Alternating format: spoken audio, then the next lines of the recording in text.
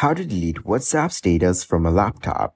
Hello everyone. In this video, I will show you how to delete WhatsApp status from the laptop. So first of all, open up your WhatsApp application on your laptop. Once you're here, now click on the three dots on the top of your screen. After that, click on the settings option here. Once you're in your settings, now click on your picture. Next, go into the About section at the bottom of the screen. Now click on this little pen option and change your About.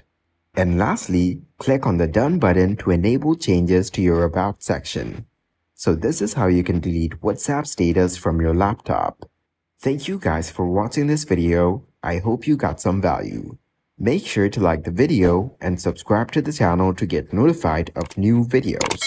See you in the next one.